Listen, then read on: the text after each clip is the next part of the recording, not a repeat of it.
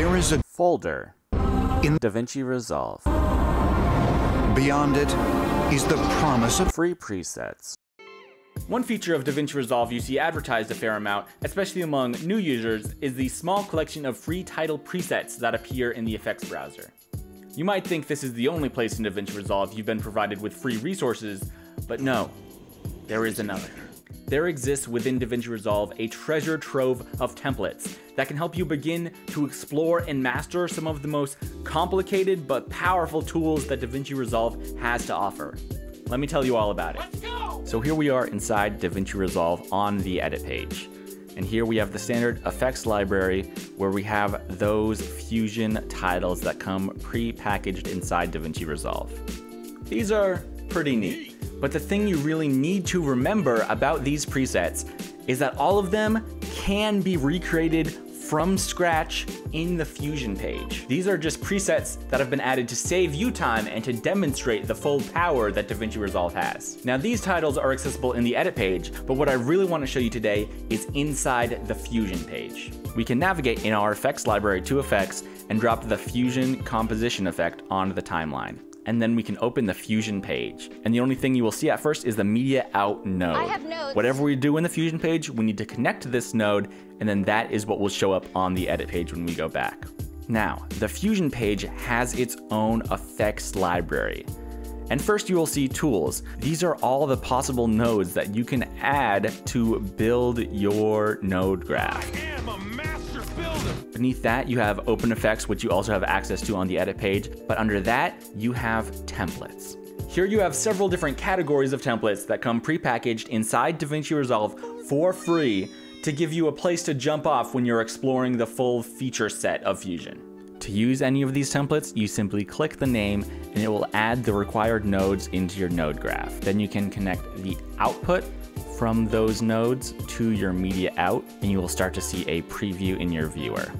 Now this template in particular is grouped. Instead of the single node like your out, this node has several stacked on top of each other. And if you double click, it will expand those nodes so you see the entire node graph of what is going on to achieve the effect you're seeing in your viewer. And yes, this is very complicated, but it gives you a place to start. You'll see that pretty quick you can start to break down what is actually happening. If I move to the first node in the chain, this background node, you'll see that the color control gives us that light blue.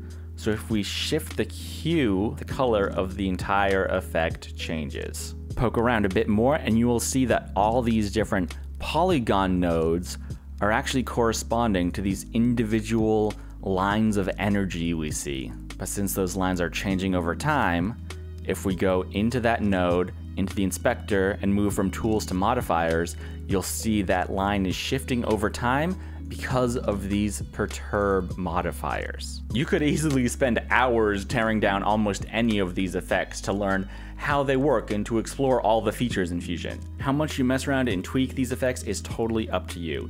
If you want to minimize this node graph back to the grouped icon you saw earlier, you can right click and go to collapse group or Control E. If we navigate back to the edit page, you will have that effect in your edit page ready to go.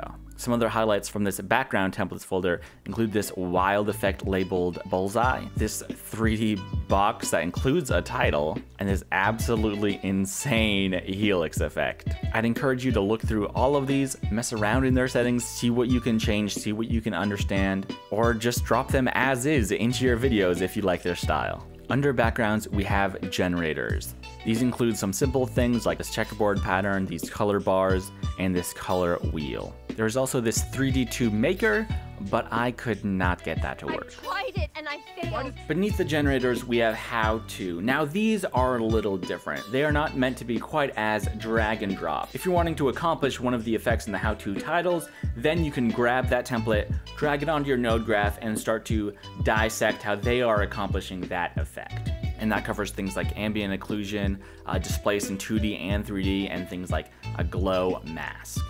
Underneath how to, we have lens flares, and there are a lot of them. And these templates function a little differently. If you click on any of these and bring them into your node graph, and connect them to your output, they don't show up in your viewer like the other templates.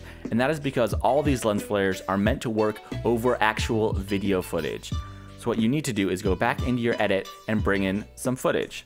Then you can click that clip and open back up the Fusion page, and you will see that video clip that you brought in. And then you can drag any of these lens flares right down into your node graph and you will see the node.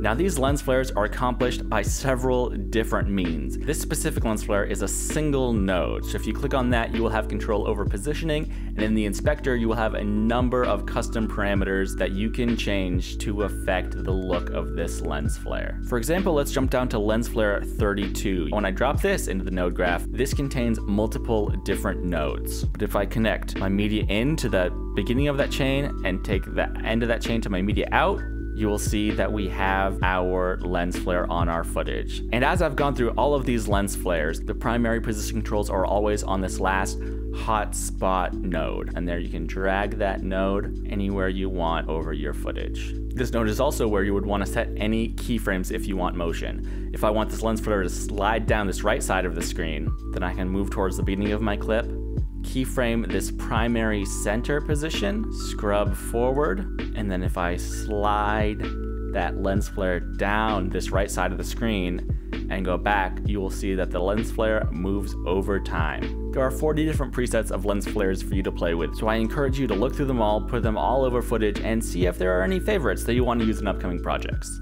Underneath lens flares, we have looks, and there is only one template in this folder, posterize. If we drag this template onto our node graph and connect it between our media in and our media out, we instantly by default have this weird watercolory something effect going on. But if we move over to the inspector and start playing with these controls, we can get some pretty interesting looks. If we crank this smoothness down, and the steps up, you get this really interesting, almost artistic or watercolor or painting effect over your footage. How to creatively implement this effect is up to you, but I think this could make for some pretty interesting thumbnail artwork.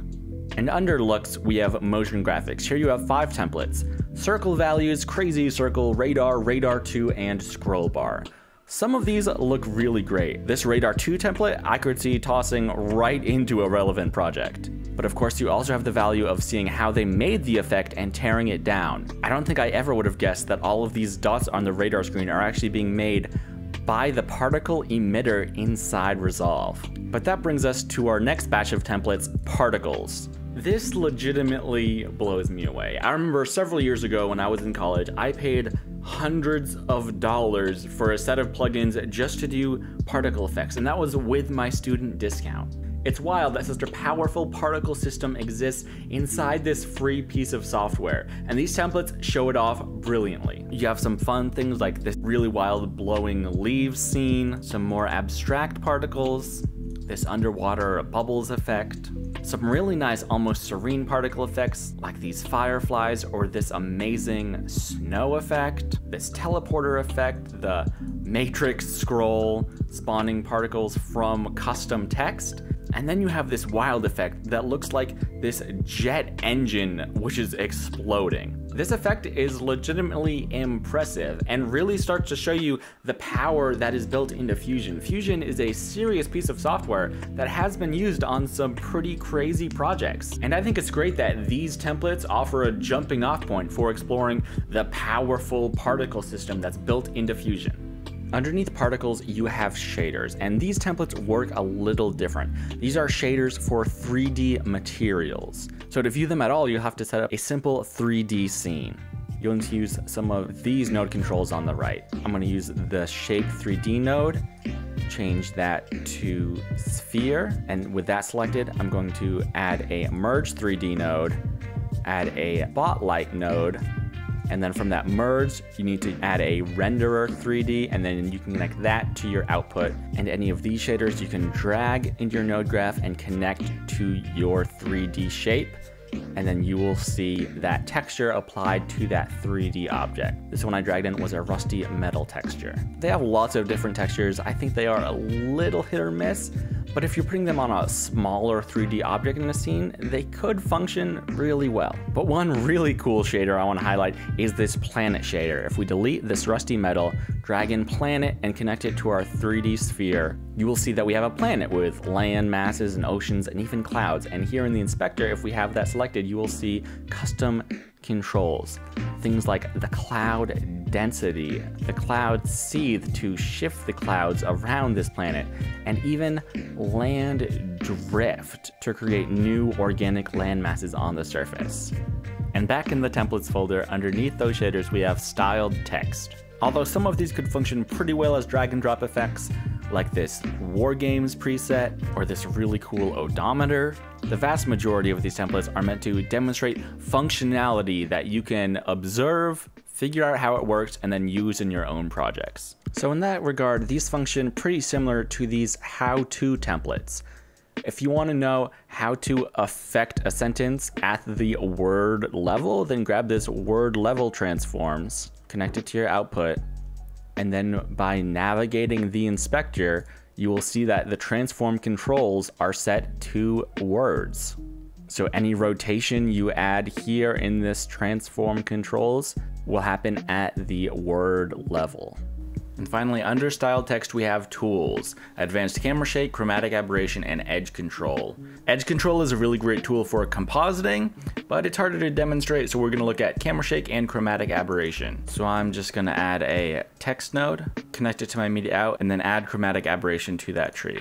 If I create text and scale up, you will see just a little bit of chromatic aberration on the edge of that text, and you have custom controls, so you can crank that up for some really cool looks. And this also works over footage. So if we jump over to this footage clip we had and add chromatic aberration, you will see, especially if we zoom in on some of these finer details, if you crank that up, you'll get that really cool, almost faux 3D look, like old school 3D glasses.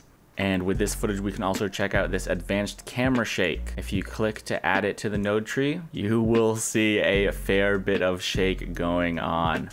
And then you also have custom controls for that camera shake over here in the inspector. So there you have it, the treasure trove of templates inside DaVinci Resolve in the Fusion page. Some of these effects look great and can be dropped right into projects you're working on. But as I said, the real value of a lot of these templates comes from opening them in the Fusion page, seeing how they work, tweaking with them, understanding their settings, so that you can create your own amazing effects that can take your content to the next level. As always, thank you so much for watching. If you liked the video, please drop a like, leave a comment with any question you have about this video, these templates, the Fusion page, or editing in Resolve in general.